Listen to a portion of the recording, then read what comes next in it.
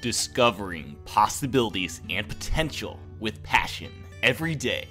This is a TPPN production.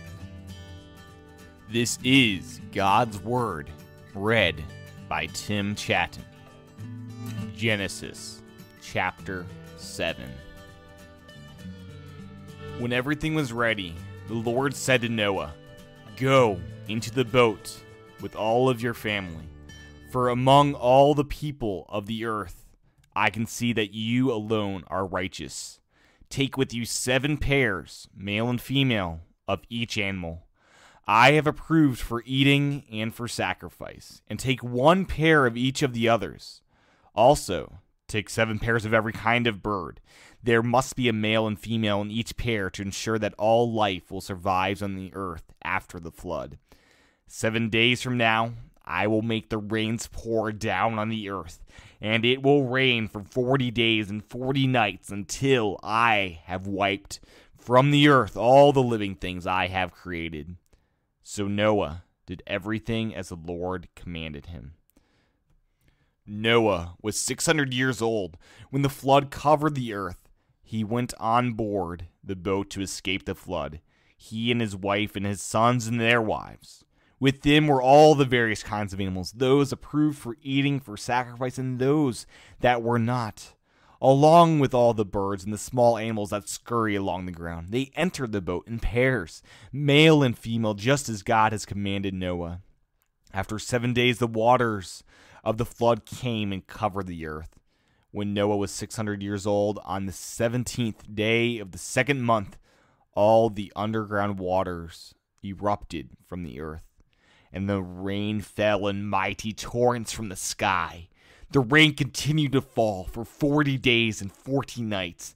That very day Noah had gone into the boat with his wife and his sons, Shem, Ham, and Japheth, and their wives. With them in the boat were pairs of every kind of animal, domestic and wild, large and small, along with birds of every kind. 2 by 2 they came into the boat, representing every living thing that breathes.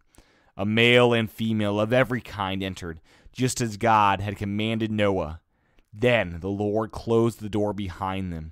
For 40 days the flood waters grew deeper, covering the ground and lifting the boat high above the earth. As the waters rose higher and higher above the ground, the boat floated safely on the surface. Finally, the water covered even the highest mountains on the earth, rising more than 22 feet above the highest peaks. All the living things on earth died: birds, domestic animals, wild animals, small animals that scurry along the ground, and all the people. Everything that breathed and lived on dry land died.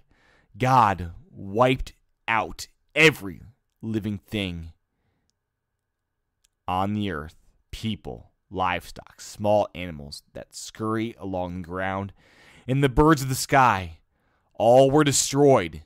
The only living people who survived were Noah and those with him in the boat. And the floodwaters covered the earth for 150 days. If you would like to leave feedback, you can do that by going and emailing me at thepossibilities@gmail.com. More information about this podcast and other podcasts can be found at tppn.tv.